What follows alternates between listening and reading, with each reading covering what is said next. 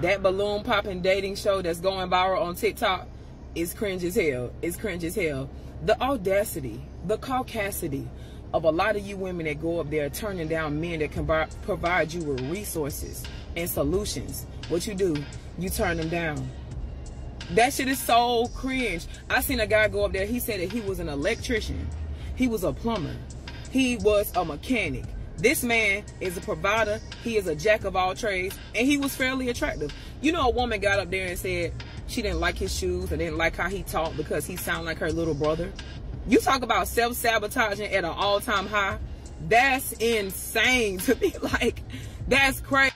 And this is a problem with a lot of you women, and this is why a lot of us are single and we can't find anybody, because we constantly self-sabotage.